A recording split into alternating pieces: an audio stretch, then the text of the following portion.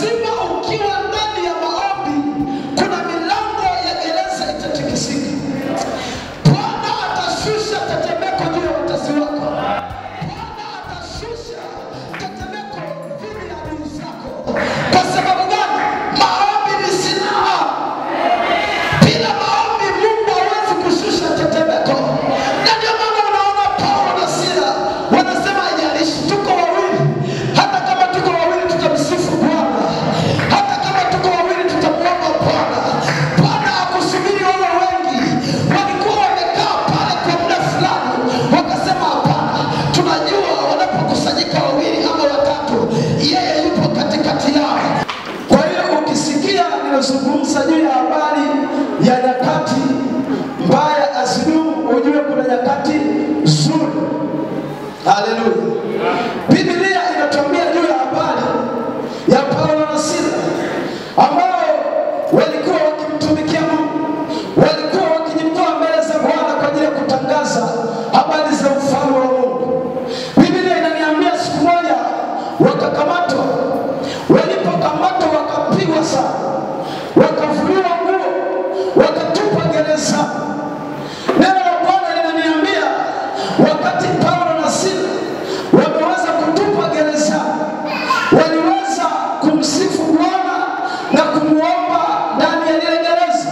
Na wakati wengine wakiwasikiliza nini wanakifanya Paulo na Sila, haleluya, wanapitia kipindi kigumu, wanapitia mazingira magumu, wanapitia hali mbaya katika huduma yao. Lakini neno la Mungu linasema ya kwamba pamoja na kwamba walikuwa wanapita nyakati mbaya, hawakuacha kumsifu Bwana, hawakuacha kumuomba Bwana. Ninayo habari njema asubuhi ya leo ya kwamba haijalishi unapita kwenye nyakati mbaya, azitadumu maishani mwako. Na inawezekana umekata tamaa, na inawezekana umevunjika moyo. Nyakati mbaya azitadumu, zinapita. Haleluya. Biblia inasema Paulo na Sila wakaendelea kumuomba Bwana, wakaendelea kuimba. Wakati wakiendelea kuimba pale, wakati wakiendelea kuomba, Biblia inasema ya kwamba wengine wanasikiliza, lakini Biblia inasema kwamba malaika alikuja usiku wa manane. Alipokuja usiku wa manane akampiga Paulo kwenye mbavu. Haleluya. Paulo akashtuka. Haleluya. Haleluya. Biblia inasema alipompiga akaona. Na wakati huo Biblia inasema wakati wamefungwa gerezani, walikuwa wamefungiwa mageti, walikuwa wamewekewa malango ambayo hawawezi kupita pale. Geti lilikuwa ni zito. Sikiliza nikwambie, yamkini kuna kizuizi ambacho wewe umekuwekea kwenye maisha yako ili usitoke. Ninayo habari njema ya kwamba nyakati mbaya hazitadumu kwenye maisha yako. Inuka, jipe moyo, kwa sababu Bwana ni nguvu yetu, Bwana ni ushindi wetu. Haleluya. Bwana Yesu asifiwe. Nyakati mbaya hazitadumu kwako.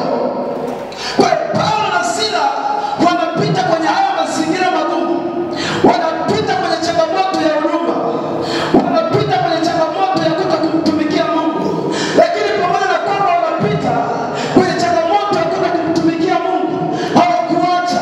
Walisema ya kwamba hata wakitutupa gereza, hata wakiweza kutufungia, hatutaacha kumwabudu Mungu wetu, hatutaacha kumwimbia Mungu wetu, hatutaacha kumuinua Mungu wetu, sababu Mungu ni nguvu yetu, sababu Mungu ni afya yetu, sababu Mungu ni uzima wetu.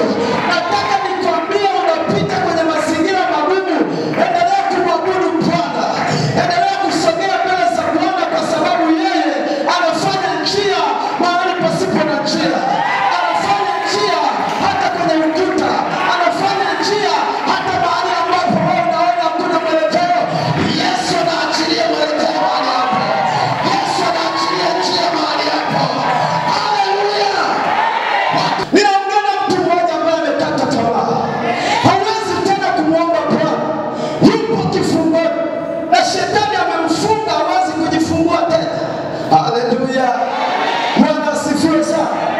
Lakini acha nikwambie, ndani ya wakati huu wa mgumu, endelea kumtafuta Bwana, kwa sababu hakuna mtu amemtafuta Bwana akamuacha. Hakuna mtu amemwendea Mungu akamuacha. Kila aliyeenda mbele za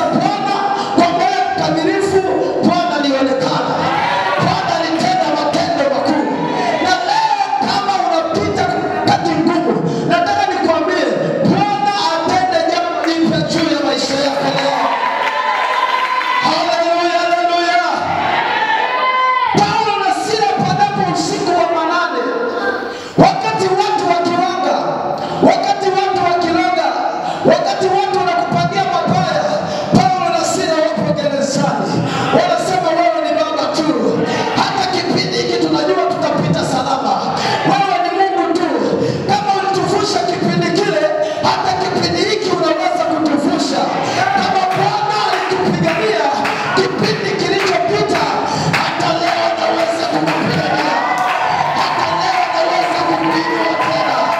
Hata leo naweza kufanya njia sema. Acha nikwambie, utukufu wa mwisho utazidi wa kwanza. Utukufu wa mwisho utazidi wa kwanza.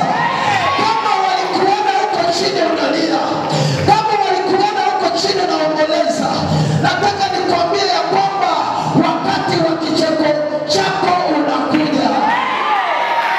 Nyakati mbaya hazidumu kwenye maisha. Wakati unapita kwenye haya mazingira, wakati wanakusema vibaya, nataka nikwambie, kusanya hayo mawe. Kusanya hayo mawe. Ukishakusanya hayo mawe, weka liwe daraja la kupita wewe kwenda kwenye mafanikio yako. Haleluya. Jibu pekee wakati unaopita lipo kwenye maombi. Jibu pekee la majira unayopitia lipo wapi? Kwenye maombi. Ndio maana Paulo na Sila hawaachi kwenda mbele za Bwana. Japokuwa wamezuiliwa na wamechapa viboko vya kutosha, Bwana wanasema wewe ni Mungu. Wewe hujapigwa hata fimbo moja unakata tamaa. Bwana asifiwe. Wewe haujapita kwenye mazingira magumu, wengine walitupa kwenye mapipa ya lami, unakata tamaa. Kwa nini? Kukata tamaa ni kirusi kikubwa kinachoua nini? Imani.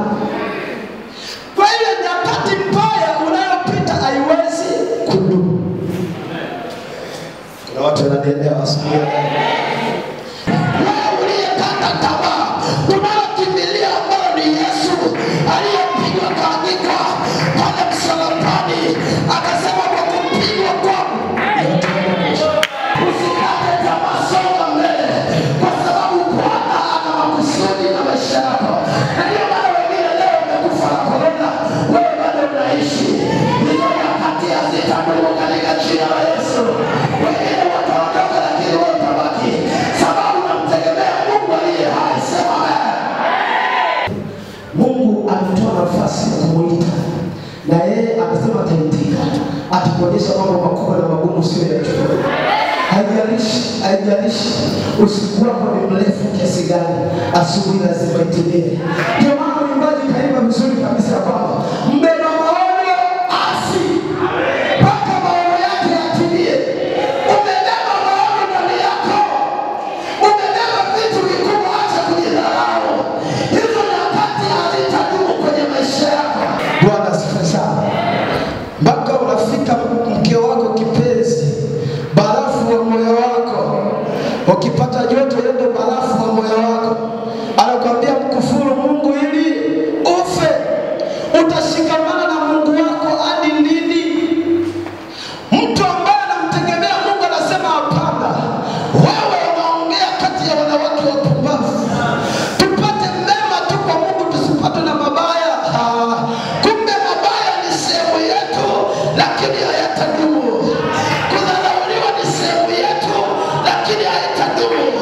Wakati wa kupanda viwango vya juu utakuja. Nataka nikwambie, wakati wa kupaa juu kama tai utafika kwenye maisha yako. Haijalishi huko chini. Salamu. Beba zako usijidharau. Bwana asifiwe sana. Sisi hatujafundishwa namna ya kusimama mbele ya watu. Wala sisi sio wasoma hotuba kwamba tunaweza tukaandaa hotuba vizuri. Haleluya. Lakini Bwana ukimwamini anaweza kukuheshimisha mbele ya watu. Ila ukikimbia jaribu, heshima haiwezi kuja. Haleluya. Ili heshima ije na ili upate ushuhuda wa kesho, lazima upite kwenye hayo mapito. Hauwezi kuwa dhahabu safi kama hujapita kwenye hayo majira. Ili uwe dhahabu safi na kesho watu wakuone kwamba fulani alikuwepo, lazima upite hayo mazingira. Hauna mtu. Yesu mwenyewe alipitia nyakati ngumu kwa ajili ya kukukomboa wewe na mimi. Haleluya. Nyakati mbaya hazitadumu kwenye nini? Kwenye maisha yako. Biblia inasema wakati tetemeko limekuja ndani ya ile gereza, misingi ya gereza ikatikisika, vifungo vikalegezwa. Ndani ya maombi, ndani ya kumtafuta Bwana, kama ulikuwa na vifungo vimekufunga, kama ulikuwa kwenye gereza, lazima ile gereza zikuachie. Kuna watu wanielewa. Kama ulikuwa kwenye gereza, Biblia inasema ghafla likashuka nini? Tetemeko. Haleluya. Wakati nimeshuka lile tetemeko, misingi ya gereza ikaanza kutikiswa, vifungo vikalegea. Maana yake huyu Paulo na Sila walikuwa wamefungwa vifungo, walikuwa wapo ndani ya gereza, lakini pia wamefungwa. Milango ya gereza ikaanza kufanya nini? Kutikisika. Upitapo katika maji mengi, nitakuwa pamoja nawe. Huyu Mungu anakuambia wewe ambao unatazama sasa hivi kwamba unapopita kwenye maji mengi, atakuwa pamoja na wewe. Unapopita kwenye majaribu, atakuwa pamoja na wewe. Anasema ya kwamba hata moto hautakuteketeza. Haleluya. Majaribu mengine ni kama moto. Majaribu mengine yanakatisha tamaa. Majaribu mengine yanavunja moyo. Lakini Biblia inasema unapopita katika moto hautateketezwa. Unapopita ndani ya maji hautagharikishwa. Maana kuna majaribu mengine yanakuja kama mafuriko. Yanapokuja na mpango wa kukuondoa kwenye mpango wa Mungu. Lakini Mungu anasema hautateketezwa, hautagharikishwa. Hautatoka mahali ambapo Mungu amekuwekea hatima yako. Unapopita kwenye mafuriko, unapopita kwenye moto, unapopita kwenye mambo ambayo yameweza kukujia kwenye maisha yako, ukaona hakuna msaada, Mungu amesema atakuwa pamoja na wewe. Sema amen. Atakuwa pamoja na wewe. Ndio maana kitu cha habari nilikwambia, nyakati mbaya azitumu. Kwenye wakati huu mbaya ambao unapita, Mungu amesema atakuwa pamoja na wewe. Wala mito haitakugharikisha. Iko mito ambayo imeandaliwa kwenye maisha yako ili kugharikisha. Lakini habari njema ni kwamba haitakugharikisha kwa sababu Bwana yuko pamoja na wewe. Kwa sababu Mungu anatembea na wewe. Na ndio maana alimwambia Yoshua, mahali mtakapokanyaga nyayo za miguu yenu nimewapa. Kwa sababu gani? Anatembea na sisi kwenye maisha yetu. Wakati leo tukiendelea kumshukuru Mungu juu ya habari ya korona, watu wengi nao wanaona ni fursa ya kutumia vibaya. Wakati sisi tukimshukuru Mungu amejibu maombi kwenye kipindi hicho kigumu, wengine wanaongea tofauti juu ya hilo, ila mimi Mungu amefanya. Haleluya. Hata hiki kipindi hakitadumu. Kama vingine viliweza kupita, kama vingine havikuweza kudumu, hata hili halitadumu katika jina la Yesu. Hata hili halitakuteketeza katika jina la Yesu. Ninafurahi kwa sababu ninawaona wapendwa ambao tuko nao pale wanacheka. Hii ndio furaha yangu. Na ndio maana nakwambia nyakati mbaya hazitadumu kwako. Hata korona haitadumu. Hata magonjwa ya kutisha hayatadumu. Haijalishi umesumbuliwa kwa muda mrefu, lakini huo wakati hautadumu kwako. Sema amen. Biblia inasema wakafanya nini? Wakafika pale, wanaona jeshi la Farao linakuja nyuma. Wanaangalia kushoto na kulia kuna mlima. Lakini walichokifanya, wakaanza kumnung'unikia nani? Musa. Naongelea nyakati ngumu azidumu. Haleluya. Kwa hiyo walipoanza kumnung'unikia Musa, Biblia inaniambia Musa akawaambia, simameni tu mkauone wokovu wa Bwana atakaowafanyia leo. Endeleeni mbele.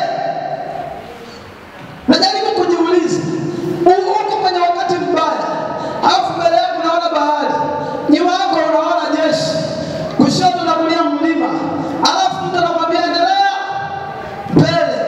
Bwana asifiwe sana. Unaona ni jinsi gani ambao walijiriski kwamba hapa kama maji yakirudi, tukifa sawa, tukiondoka sawa. Bwana asifiwe sana. Biblia inasema ya kwamba wakati wanaendelea kumwambia Musa ya kwamba wewe umetuleta hapa tufie hapa kwenye bahari ya Shamu, kule tulikokuwa au kuona makaburi usikumbuke ya kale. Haleluya. Biblia inasema ya kwamba wakafika pale mahali. Walipofika pale mahali wakamnung'unikia sana Musa. Manung'uniko ni dhambi. Wakanung'unika sana. Na hata hapo ulipo umenung'unika sana. Ili Mungu akutoe kwenye huo wakati unaonung'unika, lazima umlingane Bwana kufanya kwenye maisha yako. Sema amen. Biblia inasema kwamba wakafika mahali wakanung'unika. Hadi Musa ameshawaambia endeleeni mbele. Musa akaona hapa, hii issue itakuwa ngumu, jamaa ataniua. Akaenda kwa Mungu mwenyewe.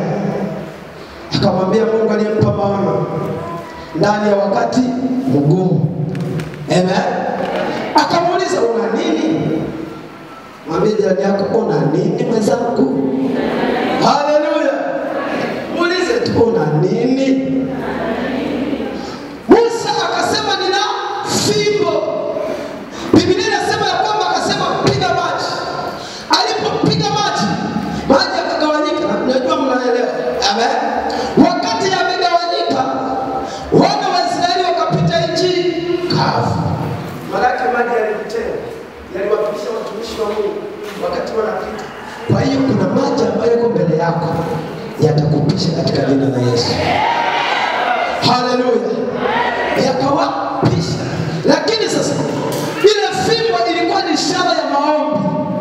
Tembea na fimbo ya maombi. Mkristo tembea na maombi. Kwenye wakati mgumu omba, Mungu atakusaidia. Maana yeye alikujua kabla hujaumbwa. Maana yake ulikuwa wazo la Mungu kabla hujaja duniani. Kwa kama ulikuwa wazo la Mungu, bado Mungu ana mpango mzuri, usichoke, usirudi nyuma. Songa mbele. Biblia inasema wakapita. Wakati wanapita, nafikiri walikuwa wanawaza, sasa maji yakirudi haya yakuaje? Wengine ambao hawajaoa kama mimi watakuwa walikuwa wanawaza kwamba sasa sijui kama kuna maisha tena ya ndoa. Mkristo wa El-Shaddai, nyakati mbaya azitadumu. Tusimame kama machampion wa kutangaza ufalme wa Mungu. Watu wamjie Yesu aliye hai. Watu waje kwa Yesu. Maana yeye ametangulia kwenda kuandaa makao, ili pale alipo na sisi tuwepo. Ukikata tamaa, makao yale ukai mpendwa, ongea na wewe. Sema amen. Biblia inasema nini? Kwenye Yohana 14. Msifadhaike mioyoni mwenu. Nini kinakufadhaisha? Bwana asifiwe. Amen. Wengine hapa wanalia. Hapa wananiangalia, ya mimi na nguvu. Nataka nikwambie endelea mbele. Bwana asifiwe. Endelea wapi? Mbele. Ukisahauliwa mpendwa, mtu akikusahau hata kukupigia simu ni ngumu sana. Haleluya. Lakini uzuri wake, binadamu akikusahau, Mungu hakusahau. Bwana asifiwe sana. Ndio maana nina ujasiri nimesimama hapa. Watu wakikusahau, ndugu zako wakikusahau, mama yako akikusahau, kama alivyosahauliwa yule mtoto, Mungu akamkumbuka kutoka